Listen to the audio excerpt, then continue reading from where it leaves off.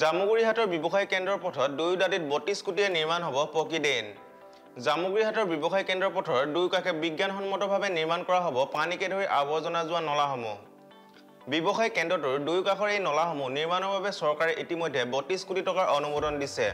ইয়াৰ উপৰিও চতিয়াৰ ব্যৱসায় কেন্দ্ৰটোৰ পথৰ দাঁতিত নলা নিৰ্মাণৰ বাবে ২৮ কোটি টকা অনুমোদন দিছে।